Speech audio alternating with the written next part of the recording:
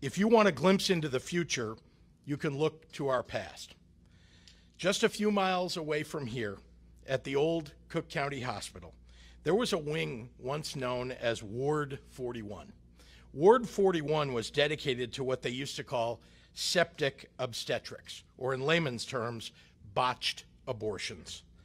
From 1961 to 1965 alone, Ward 41 doctors managed the aftermath of over 20,000 illegal abortions.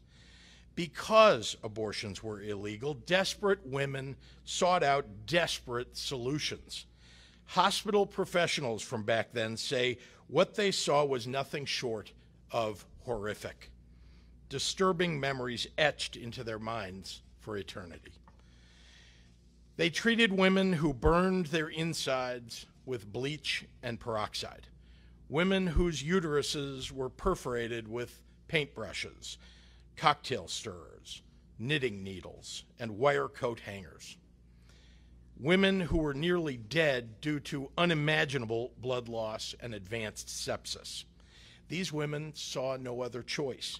They risked their lives out of desperation for just a semblance of control, and far too many died.